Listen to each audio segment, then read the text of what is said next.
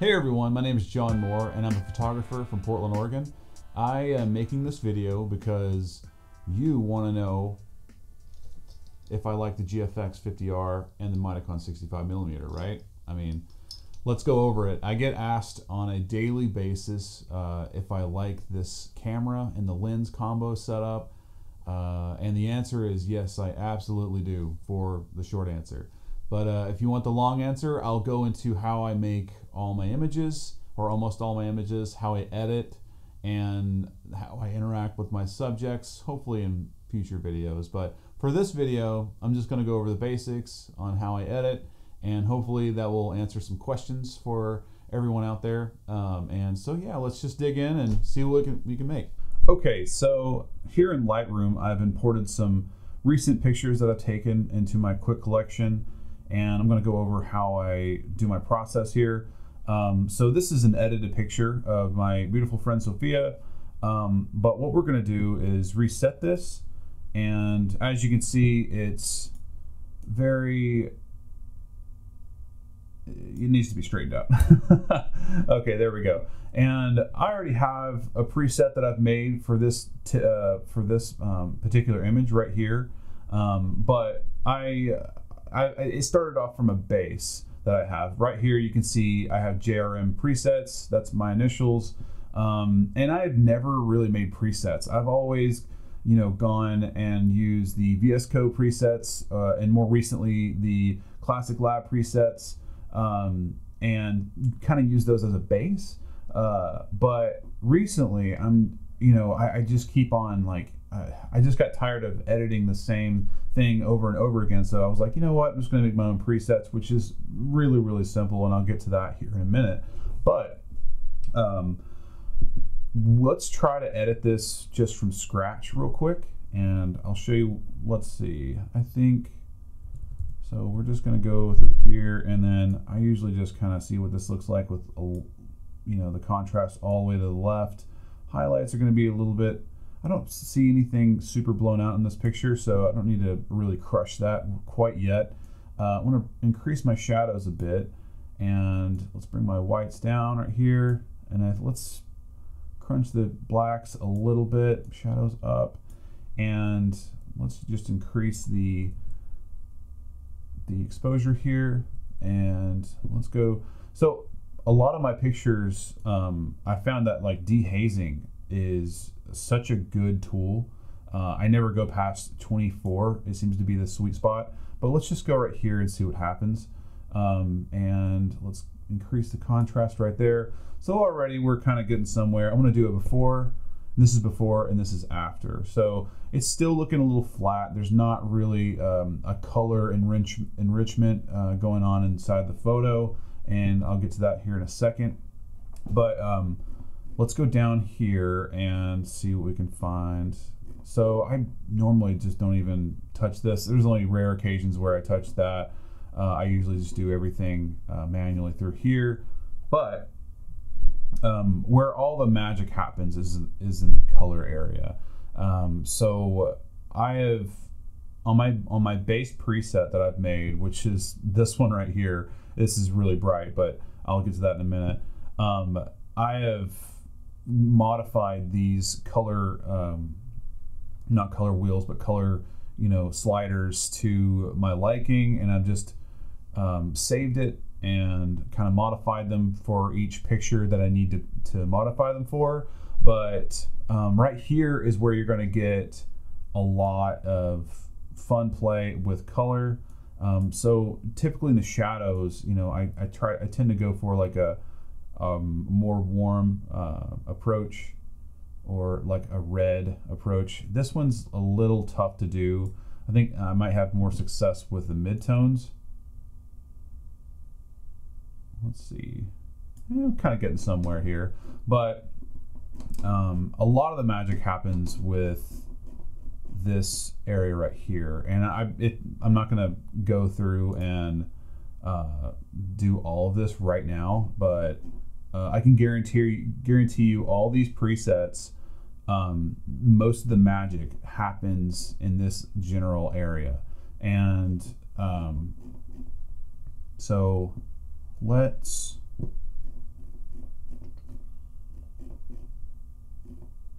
let's just see what happens when I put so this is the base preset that I put on everything. As you can see, the exposure is at 80 plus right here. I'm just going to reset that, and already we're seeing some, you know, a lot better results here. So before and after, it's a little green, so which is kind of nice. It's already looking like a usable picture in my opinion.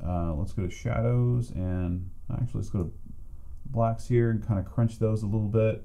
We're already getting somewhere here, but let's bring the saturation down just a tad and crunch that contrast just a bit right there. Now let's compare it to the original edit that I have.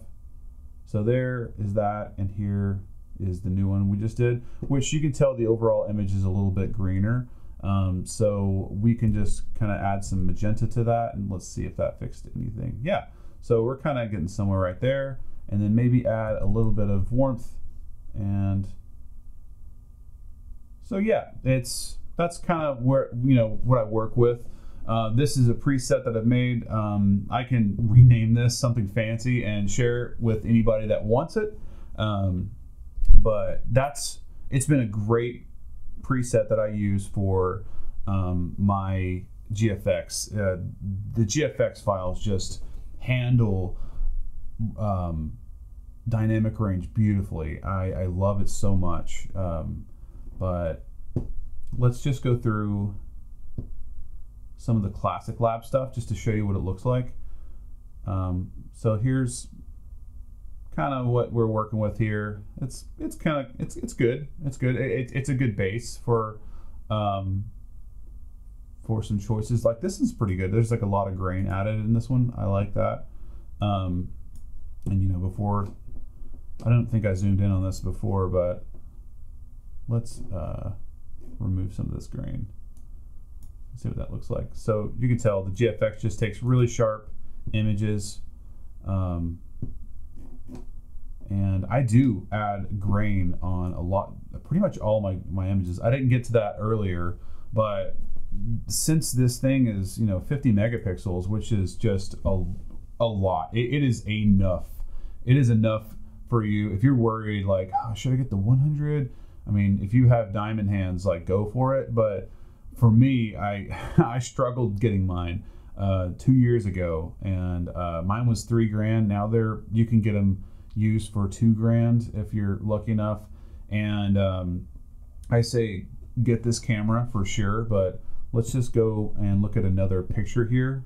I'm getting off topic. So here's a picture of my friend Jordan, and this picture has no edit at all right now. So let's see what we're working with here. First, I want to get my white balance dropper and kind of get a white balance in a place where I can, where I like it. I'm going to increase the exposure here, get the contrast all the way over here a little bit. Highlights coming down. Shadows, let's see what these do. That's looking good. Whites, that's look good. Let's see. And let's go down to, okay, so that's already looking better. Let's go to before and after. All right, great. And that's just using just this right here, you know, and which most of you know, but just wanted to show that for some people that may not know, like, what some of these sliders do.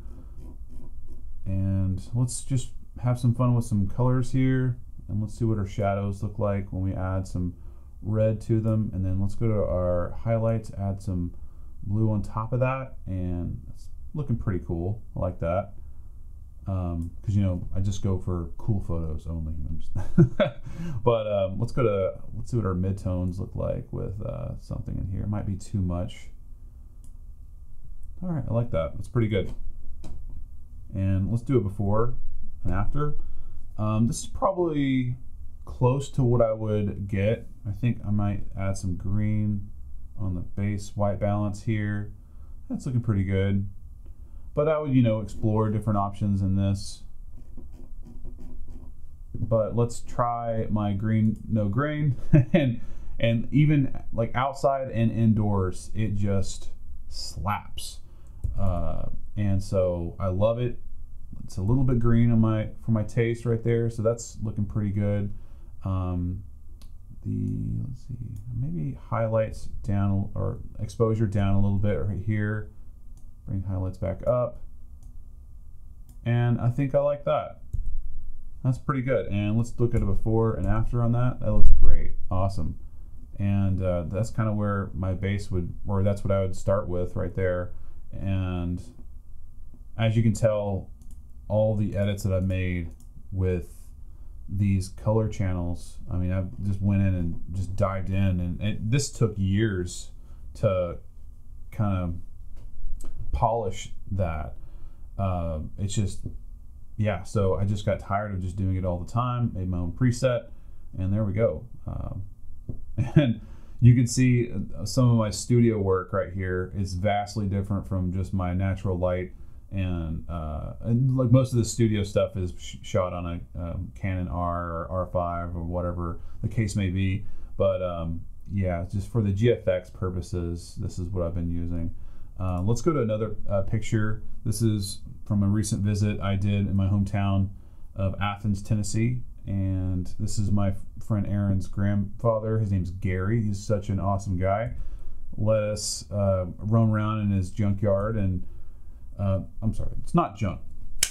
It's not junk. All right, let's just but it was an awesome time. Just wanted to take some pictures of him with his cars, and it was a fun time. So like, let's go to, like, this is, you know, before and this is after. Let's just reset this. As you can see, I've gotten my crop. I kind of had more of the car here, but I wanted to center him up in the image a little bit. So let me just do that one more time. Right there. Cool. And let's just do a green, no grain. And there we go. This doesn't have any grain on it. I think that's why it's named that. But we can add grain and go from there. But let's see. On this one, it's a tad overexposed. Let's go down a little bit. Shadows going up some. That's looking pretty good. Maybe a little bit right there. Right there. And let's look at my original edit. Yeah, it's pretty close. And even adding some grain to this picture, I think, would kind of benefit. I don't think I originally did that. And, you know, the size and the roughness, you can dive into all that. But typically what I do, I love adding grain, because when I export these pictures, I normally have to do them like half the size of what they actually are, because there's no reason for me to upload these to Instagram or my film groups to share them and at full size. Like, nobody, I mean, it's just, the files are too large. You can't really capture it. And what I've learned from doing art and design through Photoshop all these years is scaling down and then sharpening, or, you know, that's the best way to really do it, because if you just scale down without sharpening, you're just kind of compressing a lot of details and information that is just not present. When you scale anything down, in my experience, I've always had to, you know, when I sharpen it, that's when it really comes to life again. But yeah, anyways, I don't know if that's making any sense, but this is my first video about any of this kind of stuff, so whatever. I'm just winging it. And let's go to this image right here. I shot recently in Tennessee, in Knoxville.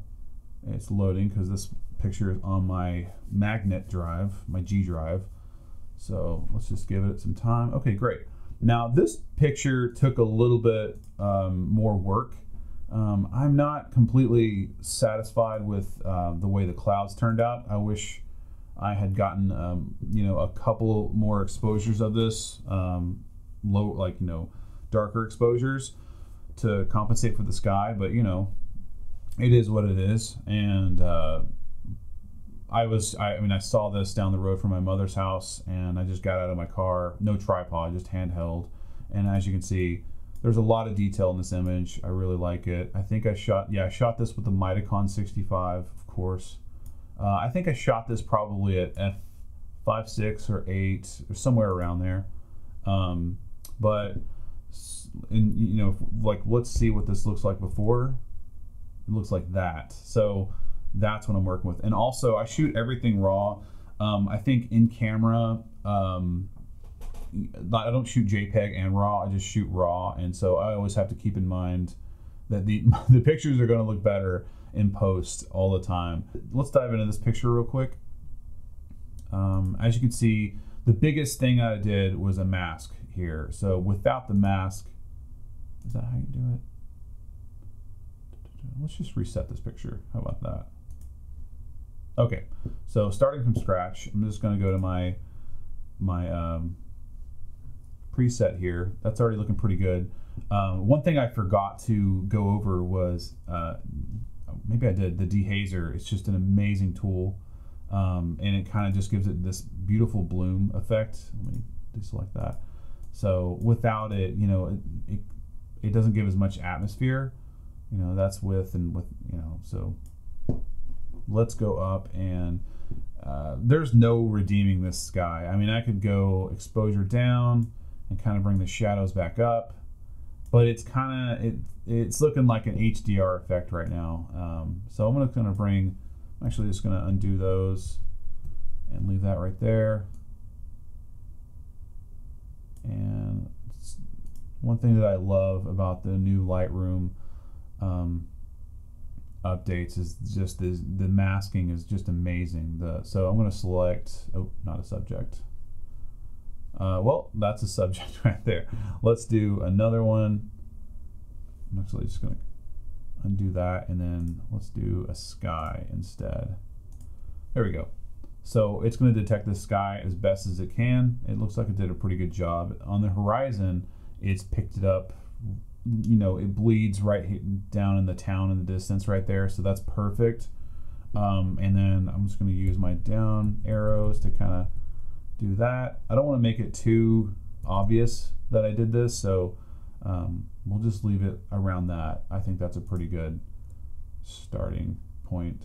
And then I think this could benefit from a little crunch right here and some shadows right here. And so yeah, I think that's pretty close to what I was working with. So this is before and this is after. But yeah, hopefully this has given you some insight of how I do my photos and to kind of get the film emulation look. Yeah, and all these, you know, these are great. VSCO is awesome.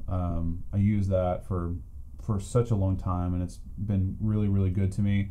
But and the Classic Lab's great too. But just making your own presets is awesome. And you know, I had to buy presets just to learn how to make my own, in a sense, and it's taken me years.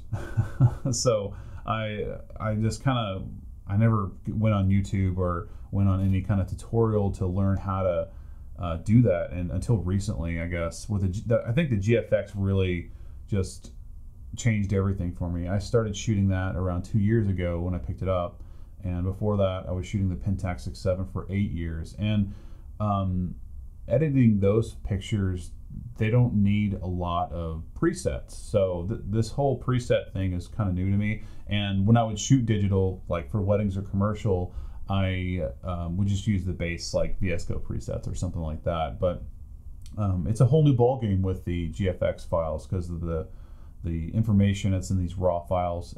So I realized I didn't talk about a few things. I didn't talk about the ergonomics of this camera. Not great if you don't have a grip. I ended up buying a grip when I first got it. It makes it to where I can just hold it like that and just kind of like walk around easily.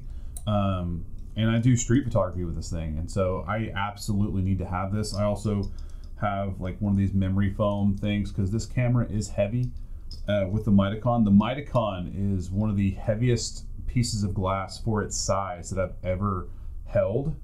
It's a beefy boy.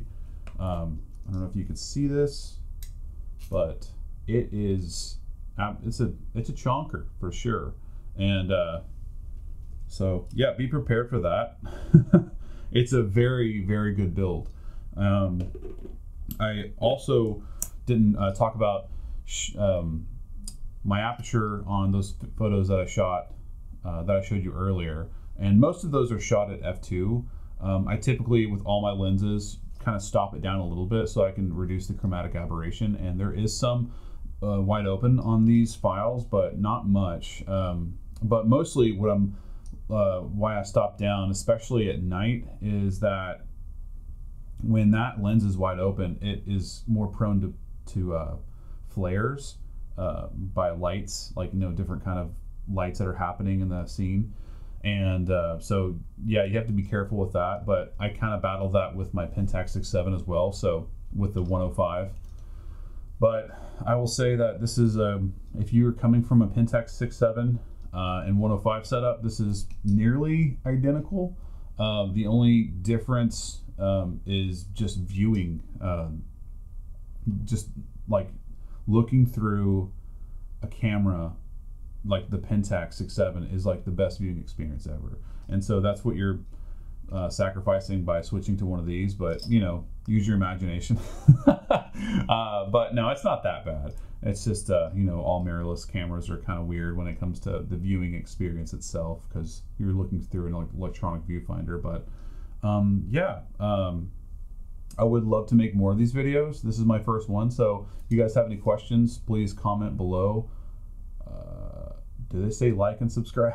I'm just kidding. But yeah, I would love to make more of these. So if you have any suggestions on what to make next, please comment, and I'll do my best to make it happen. All right, I'll see you guys later.